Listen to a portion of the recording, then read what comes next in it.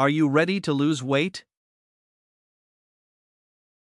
Losing weight can be compared, in a lot of cases, to somebody trying to give up smoking, particularly for a person who has been overweight for a long time and who has had bad eating habits for much of their life. Like smoking, overeating is a habit that is quite difficult to break for the majority of people.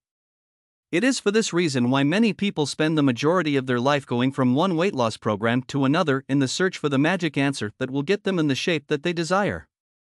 Once again, by likening this to giving up smoking, a person who is trying to lose weight will have a considerably better chance of success if they have made up their mind completely that this is what they want.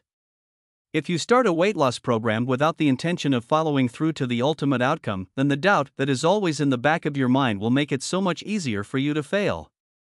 For many people, it is more about what goes on in the mind than what they are putting into their stomach, and you might have to deal with these issues first before you have any opportunity to lose weight and get in shape.